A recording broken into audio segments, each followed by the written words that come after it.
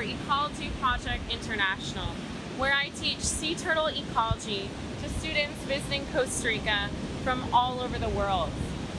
I'm working in Pacuare Reserve, Costa Rica, the world's 4th most important nesting beach for the endangered leatherback sea turtle.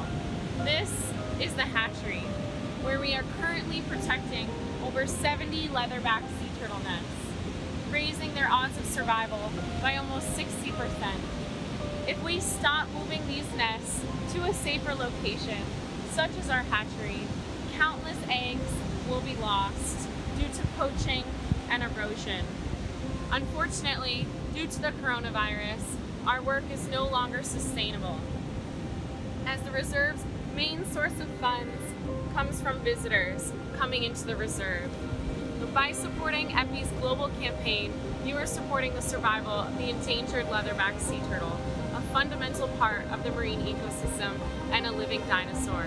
So thank you for your contribution to helping protect marine life.